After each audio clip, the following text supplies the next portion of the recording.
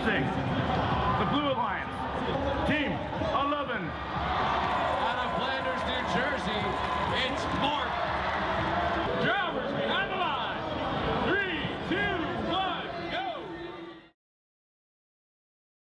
So today is the day of kickoff, where we come to CCM to learn the new game from FIRST. Each year it's released on the first Saturday of January, and then once it's released we go into a brainstorming session to try to figure out viable strategies and designs to accomplish the task, and then afterwards we have some design meetings with the whole team back at the school. And normally at this time I say, okay, it's a brand new year, it's a fresh start, it's all those types of things. This year I feel that it's different. Last year we got the ball rolling, and to me I'm looking at 2014 as that ball is still rolling. It's not a fresh start. It's taking what we've been doing, especially over the past couple of years, and really taking that ball and moving it to a higher level. Last year was a really big growth experience for the team. Basically, last year was our most successful season on record, and a lot of that was trying to emulate the big names of teams. Teams like 254, the Cheesy Poofs out in California, teams like 118, the Robonauts from Texas. And sort of seeing how their design and build processes work and seeing how we can adapt our model to fit theirs. This year is going to be more of an exploration on our own end. Because we're a much bigger team than most other teams, a lot of the traditional structures don't work for us. So we have to design our build season around the idea of the fact that we've got 100-odd students coming in every day, and they're all going to need something to do, and they can all be doing something. Now with two teams, roughly about 140 students, and then you throw in 40 to 50 mentors, and then you throw in parents, it's just, we are huge. When the typical FRC teams around the country are in that 25 to 30 range, and we're 140, I mean, that just puts it into scope, okay? Well, last year, our whole team got restructured, so we have a new, completely separate design phase, where we have a team of students that CAD out the entire robot, and then that goes to the mechanical team that actually manufactures everything. So we should have a much smoother design process and be much more professional about it. We're going to go switch over to the live feeds, and at that point, Beta, you guys will be heading across. But before we separate out, are there any questions? No questions. Welcome to the 2014 FIRST Robotics Competition, and this year's game, Aerial Assist. Aerial Assist is played on an approximately 25 by 54 foot field. Alliances of 3 teams each operate their robots from behind alliance walls at the ends of the field. 2 large scoring goals are located at the top of each alliance wall above the driver stations. 2 smaller scoring goals are at the lower corners of the alliance wall. The center of the field is spanned by the truss, which is approximately 5 feet above the floor.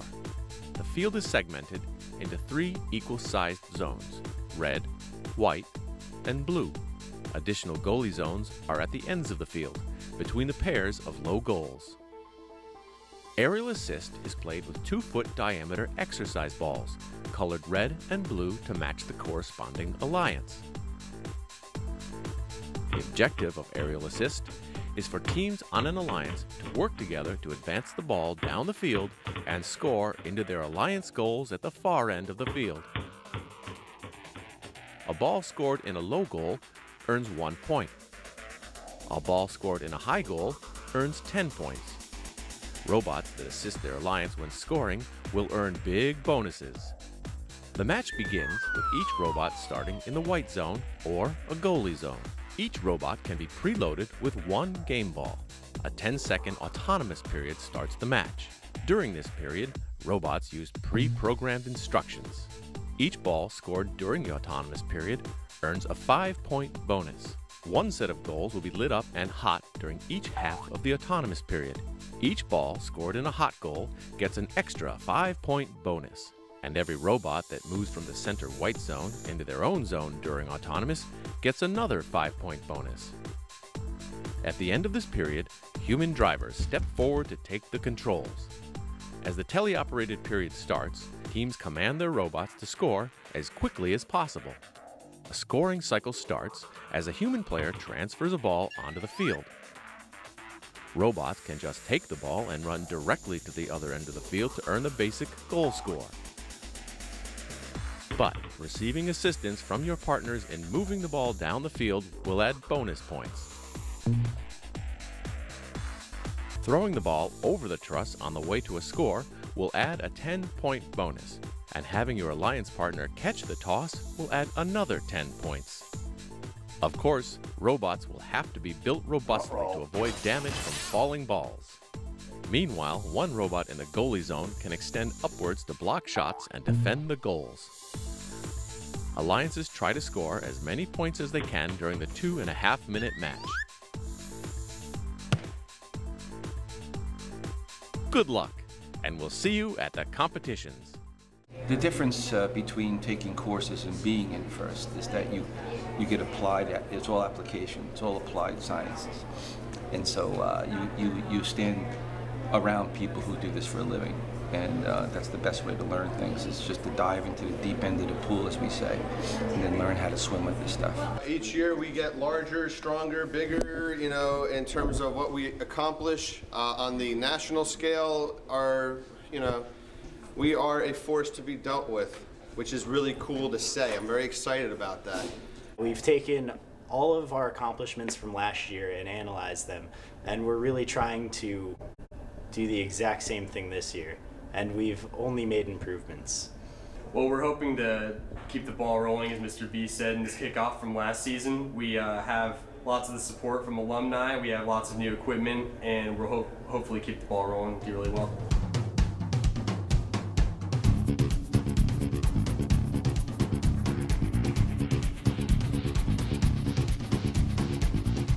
Our job is to design the robot using a computer software called SolidWorks. What we are currently doing is we are determining different strategies of launching the ball, different ways to score it in the top goal, and just effective ways of moving the game piece. If you have the bumper down like an inch off the ground and then roll over the top, it'll just get wedged in between it. Right, and the arm will just raise as it goes up the bumper. Exactly. I am the programming project manager here on Team 11. It's my responsibility to oversee the software for our robot, our website, and our Android app. Right now, we are working on helping things move forward by laying out the basic structure for our robot code and getting students started on identifying which side of the field is hot during the initial 10 seconds of the match, autonomous mode. MORT 11 got off to a great start in its first week of build season, making a prototype design in good time. Last night, after the prototyping session we had here in the discussion, a small group of the core design people and other leaders went back and discussed the different options we had for prototypes and shooters and everything else. We decided that we want to go with this catapult design as the shooter and this 16 style intake as the ball intake.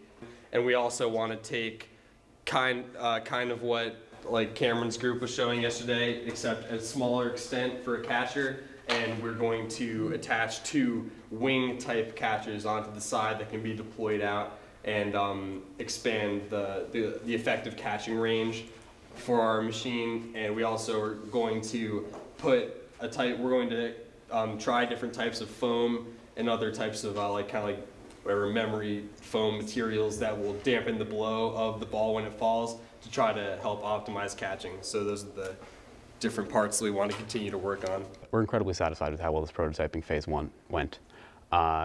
Every prototype worked, every prototype was demonstrated as it was intended, and we ended up making our decisions based on a weighted objectives table that basically told us which design was objectively the best. This is looking to be a great season. Think about defending, and we're putting a camera on here. If the camera tells us the appropriate distance, you just drive toward the goal, and the camera could say, by the time at this speed, by the time this thing gets down and up, that ball is right where we want it. So now defending isn't stopping and shooting. Defending is driving in a direction and having the shoot happen automatically. Right now we're looking at using cameras in autonomous mode to detect which side of the field is hot.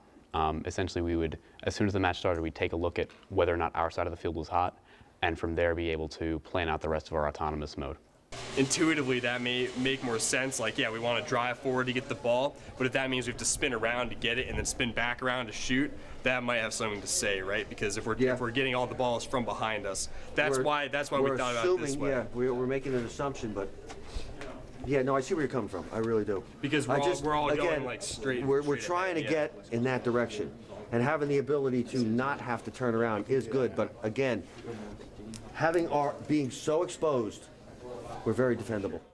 After the prototype was made, it was time to create the actual robots.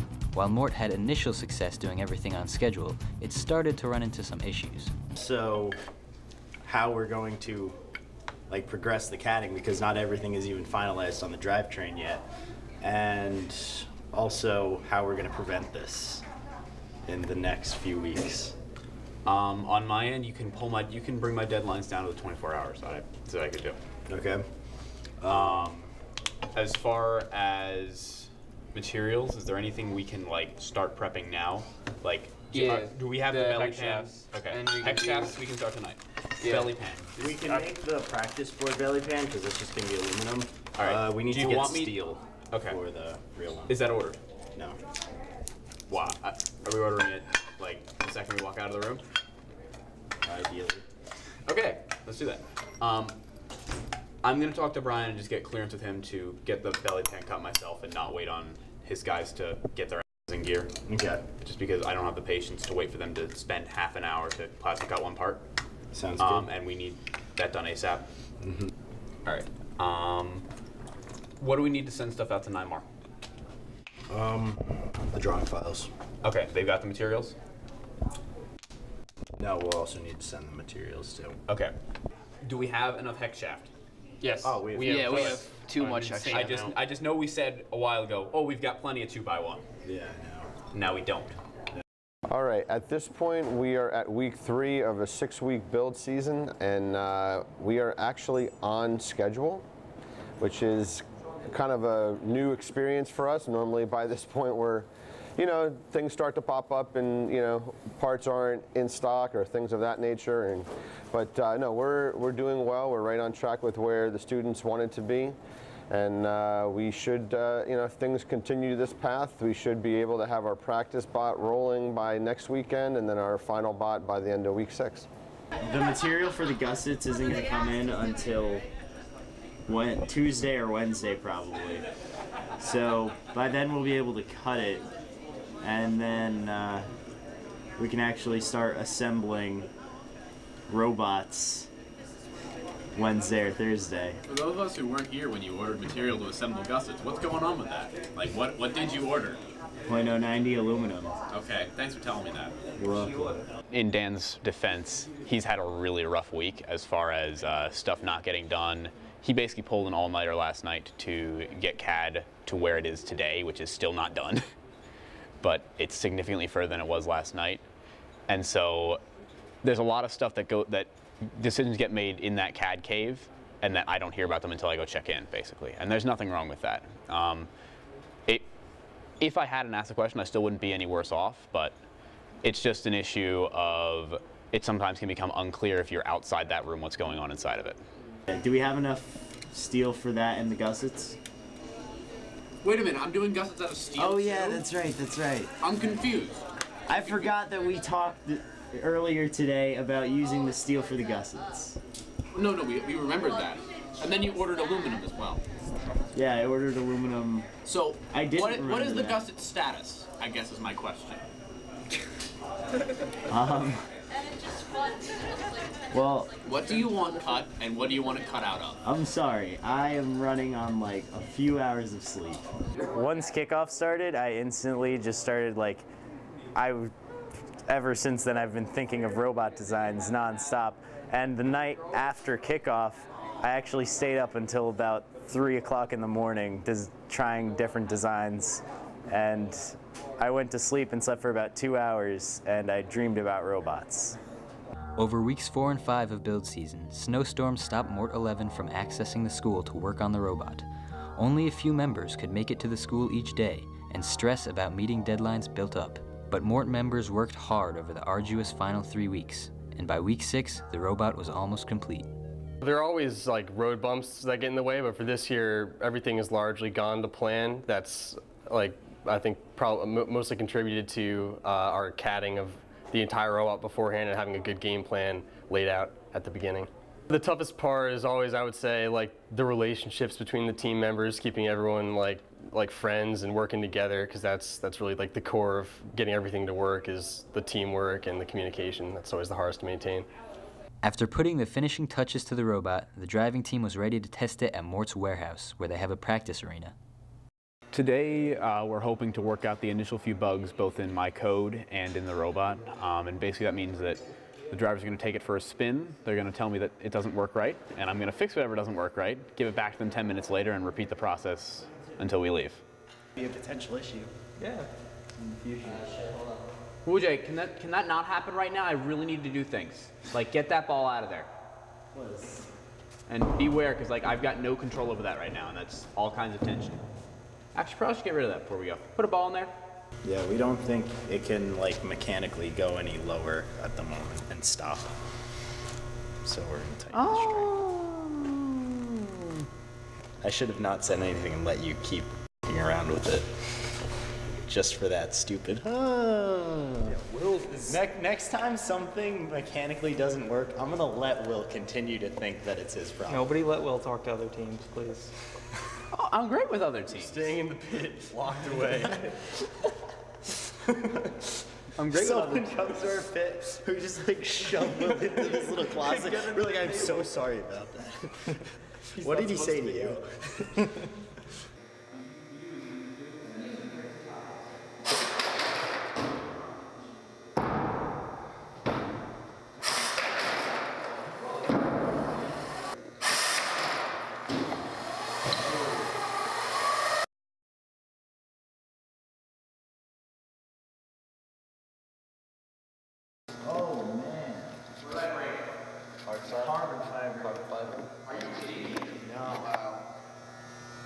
Yeah, that's broken. Wow. It's like all the way through. Shit. Okay, you missed me.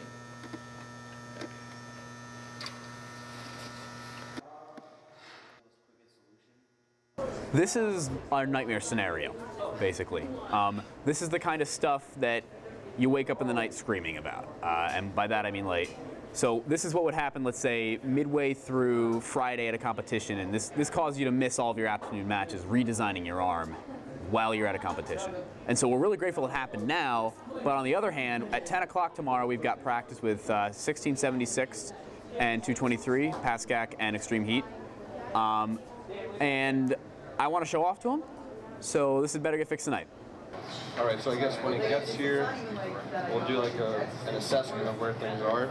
My guess is we'll get it ready by Tuesday. We will obviously work past that Tuesday date. We'll probably swap out anything that needs to be swapped out prior to our first event, so we should be good to go.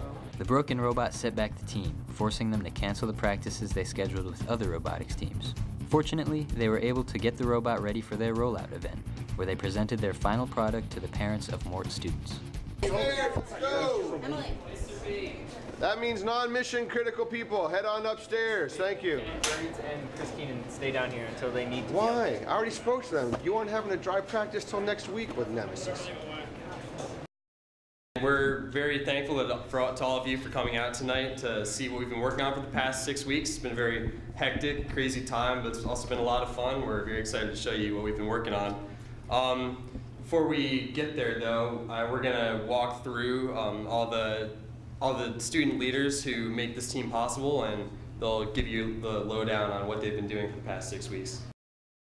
I decided to stay in the U.S. instead of going back to Korea, and to pursue robotics through MORT. It wasn't really fun staying in a country where I could barely speak to anyone, and the language barrier, the cultural shock, it was pretty daunting. But MORT has given me a way to communicate with others, to work with others, and achieve goals together. And first has been the inspiration for that goal and the motivation to drive me to look for it. MORT has become my second family, and I thank everyone on the team for making that happen. Thank you.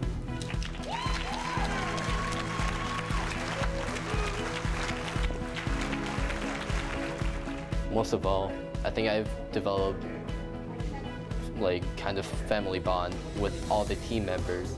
Once the team was pumped up for the competition season, it was ready to host the Mount Olive District event featuring 38 robotics teams in the nearby area. What we try to do is inspire the kids to want to become science and technology leaders. Our message is really to get kids inspired to want to learn things by making it fun and making it exciting. It's one of the most important things that we do for our youth in this community is having the high school offer this program. It affects every single aspect of education, from, as you said, community involvement to corporate relationships between the high school and the students, to engineering, to team building, and I know that Mount Olive's team is perhaps one of the finest programs in the country. The team confidently sent the robot out to its first match, but they were not prepared for the error that they encountered. We had a issue with our code that didn't allow us to effectively communicate with the field, so therefore it kind of left us out there as a dead bot. But issue appears to be corrected, and we're basically rolling out for match 2, and we'll see if we got it all ironed out. So fingers are crossed. I made a stupid little mistake and it hit us. I removed code to make it drive and tally up because I wanted to see them zero autonomous. I made it not a zero autonomous anymore, and then I forgot to bring it back in. It's fixed now, but I feel like it is. Will and his pit team were able to fix the coding of the robot. Sure enough, once the problem was dealt with, MORT 11 was back on track.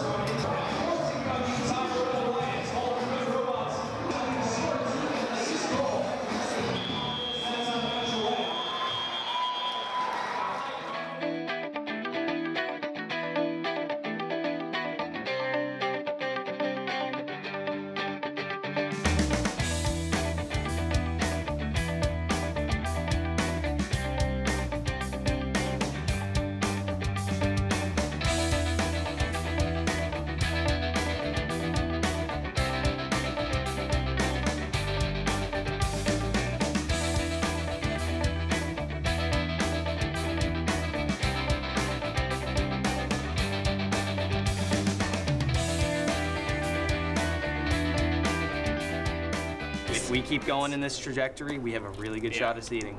You guys are doing a great job. MORT was able to get back into the game, raising the team's spirits through their success in the first matches. While the drive team performed consistently, their robot did not. As a result, technical problems were the main reason MORT lost most of its matches following their brief string of wins. At this point, we're not doing too horrible for the amount of chaos that's going on in our pits. But I was looking forward to a much more laid-back event where everything was great and my robot wasn't exploding.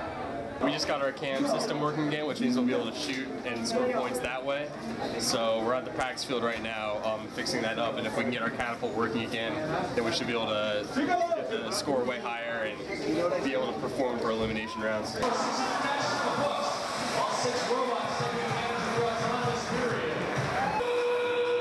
30 seconds left in the match. 42-81. 5, 4, 3, 2,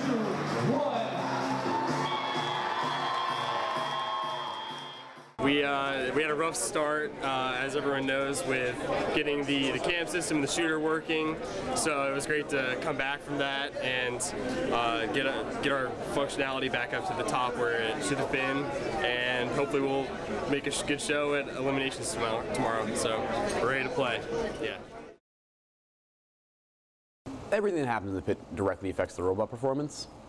And I guess the way I would put it would just be that yesterday was probably my most miserable day as pit captain, because there were several times when I sent out a robot that I knew wasn't working, but didn't have the time to fix. And so, like, I ate my lunch yesterday at around 3 o'clock after having blown up the cam for the second time on the practice field, and just known that it was going to come back in about 20-30 minutes, and I was going to have to repeat the 1-hour process that it took to get the thing off in the morning again. And the second time, it didn't take as long. It only took 30 minutes, but it was still sad and miserable. And me and John Sweeney cried into our Gatorades and mac and cheese. What else do you need? I think he's getting better. What did you need to do? That's more, but whatever. We don't have time. I'm sorry. No, it's all good. Making sure that we're not going to fall apart on the field. Okay. And we're going to try to figure out why the cam's warping, etc. Current plan is to not make any changes that will force us to come back here. But I'll let you know. All right, cool. While the pit crew fixed the robot, the scout team was working on finding other robots to join in the elimination rounds. So the rules for alliance pickings is the top 8 seeded teams are alliance captains, and they can pick either another seeded team or they can pick a non-seeded team. If you're a team that's not an alliance captain, you're basically forced to say yes, because if you say no, then you can't. MORT 11 proved to be a good draft choice, for they were chosen by the second seeded team. During elims, it's more, it's like everybody understands, okay, we're going to be the scoring robot, you're going to be the trusting robot, so it just kind of makes it really easy to strategize. You have to figure out who's getting the auton balls after they miss, stuff like that. After strategizing with their alliance partners, MORT was ready to play in the quarterfinals. It takes 2 out of 3 wins against another team to move on.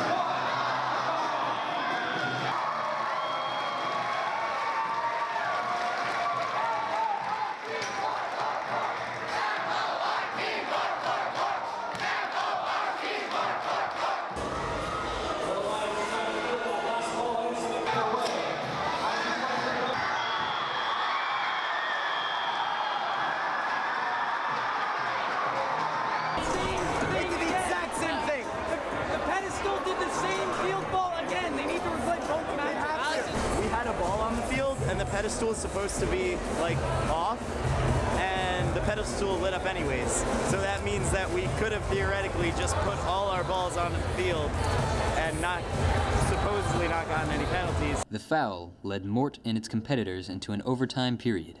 It was determined that the winner of the overtime match would advance to the semifinals. 1923 connects. 13 points, just over a minute left to play. Red Alliance still down by 20 points. Trying to force that ball out to MORT.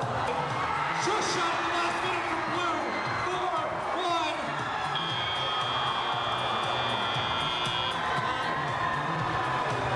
4-1. The tie left the entire event holding their breath, waiting for the official results to be determined. Luckily, the judges ruled on a foul in favor of MORT, setting the score 71-70. I've never had to go to a double tiebreaker like that before in my career, so to sit there and win it by a tiebreaker point of 1, so a little bit, I'm pumped up at the moment, but you know, we'll let it kind of, hopefully everyone will have lunch now and settle down, and we'll get dialed in for after lunch and go on to the semis.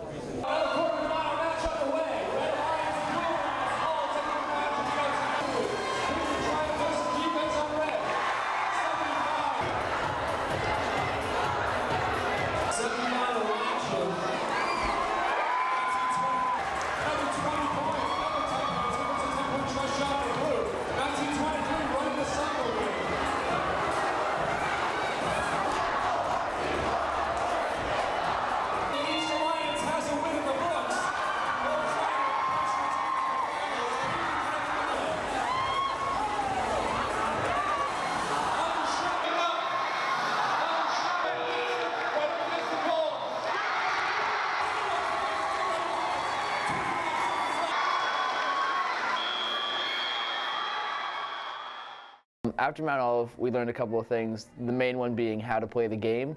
When the game dropped, we kind of thought, okay, this is going to be the best way to play it. But then after the first event, we saw how the winning teams played the game, and we're like, okay, that's what we got to do. We have to change the robot to play that way. MORT next went to the Chestnut Hill District event. The pit crew encountered similar issues with the robot, sometimes just watching it sit in the middle of the field. MORT was only able to qualify into the quarterfinals, where they were eliminated after 3 rounds. Disappointment's not easy because of all the time and effort we put into building our robots and getting on the field and playing the best we can and doing all the strategy to position ourselves to go as deep as we can at the events, and to not see it happen is tough. But on the other side, you know, our students are able to bounce back quickly. We can get dialed in and focused on that next event, and that's what we do, and we give it our best effort. I have this sense that at some point Connor is going to realize when we open that bag and Connor sees the things that are going on in that robot, that he'll quickly discover that I wasn't lying when I said things are not in great shape. Behind the scenes, like, they work great, and that's what your pit crew will do for you. They will take a pile of garbage with wheels and make it a working robot after every match. But your pit crew is not miracle workers, and they can only cover up so much garbage with working stuff. I just want to get the intake dealt with first. I gotta go to class.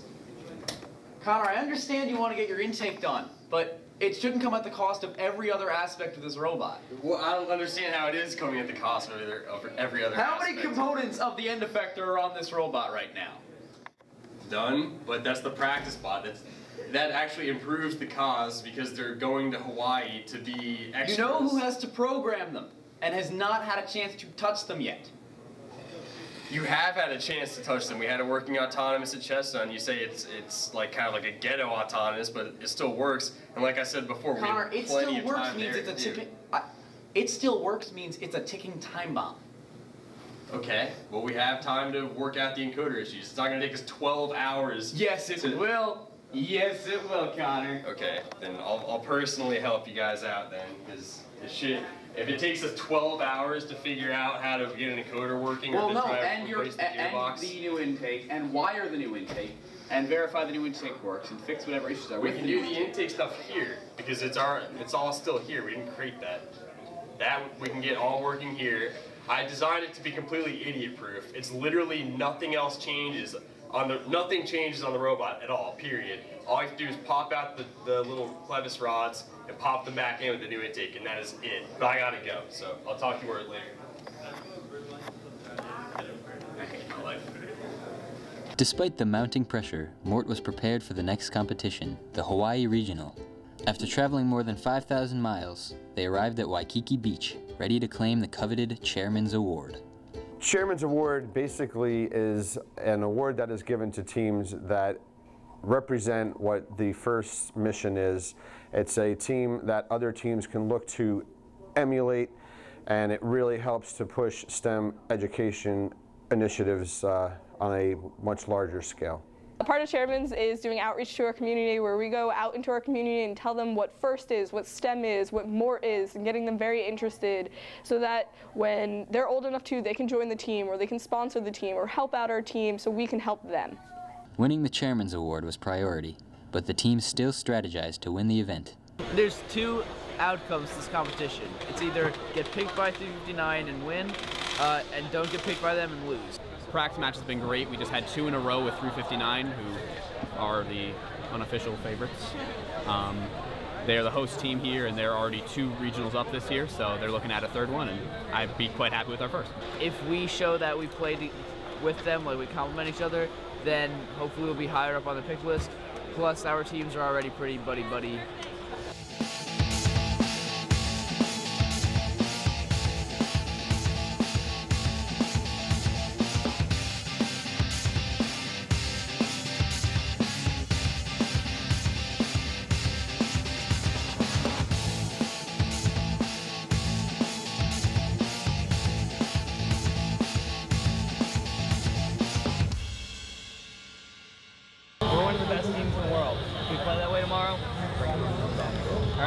Everybody hands in. Go Mort on 3. 1, 2, 3, go Mort! Oh, it feels like a winner. This robot is definitely at the point where I think it can win most events. We just have to get some good luck tomorrow and work well with our partners, and I think we have a good shot. All right, here's the big moment, the first pick of the draft. Who is your selection? Team 368, proudly sponsored by the would like to thank Team 359 for selecting us first last year. We would like to return the favor and invite them to our Alliance First.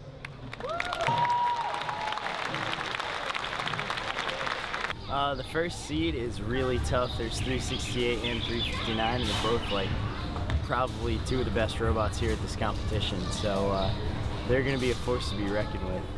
Team 4158 would like to choose team number 11. Oh, hit one. Team 11 graciously accepts. All right, I feel that if there's any alliance that's going to take them down, it's going to be us. Mort's alliance competed well, winning the first quarterfinals match and losing by a close margin in the next one. The tiebreaker game would have been won, but Mort experienced technical difficulties. And the thing is, we could have gone further. The battery leads were not plugged in all the way. The first big hit we took, they popped out. It's a big, heavy connector that takes a lot of strength to put in. And normally the rule is that pit crew does it because drive team can't be trusted. And that didn't happen, and we got burned. But at some point, I'll be able to talk to Dan and Connor again. Might not be while we're here, but sometime. Despite the loss, Mort still had high hopes to win the Chairman's Award. I think it went really well. We've been practicing for 3 or 4 months now. As you can tell, I'm losing my voice from practicing so much. But we've done a lot, and I think we did really well, and that it's going to be a great competition. This year's Hawaii Regional Chairman's Award recipient, and they have great saltwater taffy. It was pretty incredible to win Chairman's in Hawaii. Walking into Hawaii, we were competing against a team that started first on an entire continent, and we were completely shocked when we won. I mean, it was the first blue banner of our season. It was pretty exciting. I mean, we worked really hard for that, and I think we really deserved it.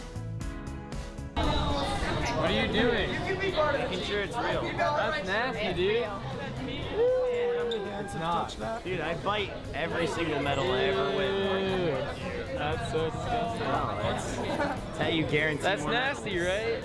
That's how you win more medals. The Chairman's team lifted the spirits of Mort just in time. For Mort's next stop was the Mid-Atlantic Robotics Championship. Yesterday was an absolute bloodbath for everybody here, including us. We went 4 and 5. Autonomous had trouble. Our drivetrain blew up twice, and then we fixed it, and then it was all good. Right now, we're hoping to clean up Autonomous going into our first match. We've got an hour to do that, and if that comes out well, then we're in good shape for elims. 2590 Nemesis would like to invite Team 11 MORT.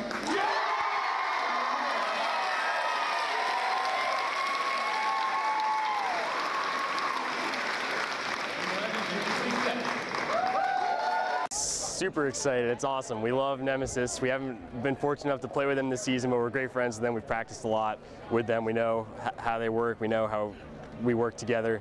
And so it's a great feeling. Also, our third robot, 341, Team Daisy, they're also a great team. I think we'll have a great dynamic between us to win. Very exciting program matches.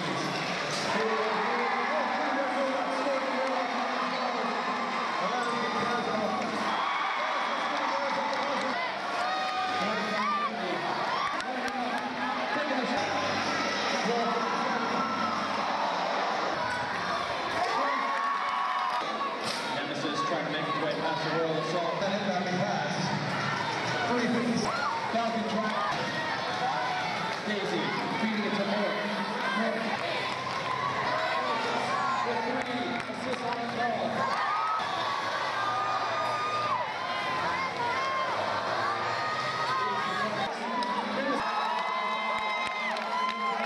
Mort's alliance dominated the event, but Mort's all-underclassmen team, Mort Beta, did as well. Both teams faced one another in the final rounds. Nemesis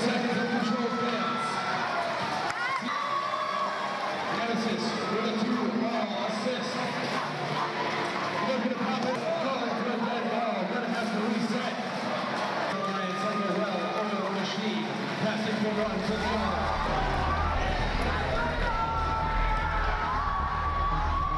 They've got some more cut out for them. They're gonna clear for 2 balls. And down to 3. They have a lead. They're gonna hold on to it. Beta staring down the 8-4. That is it. In the corner.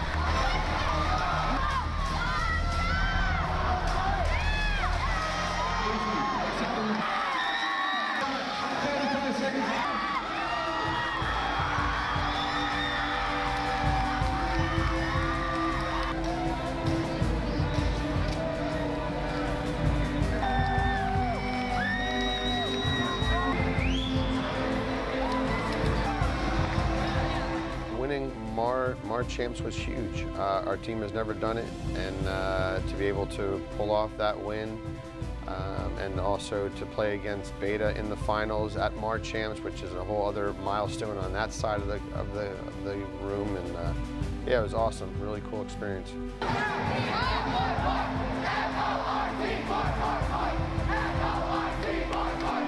Winning Chairman's Award and MORT Champs sent Mort, along with the successful Beta team, to St. Louis for the first championships.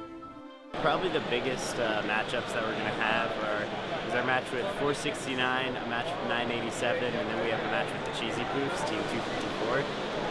We really got to make sure that we impress those guys because they're probably going to be near the top few seeds, and we would really like to be partnered with them. We chopped the top part of the towers of the catapult off because we discovered that they interfere with our longer shot, our full chord shot.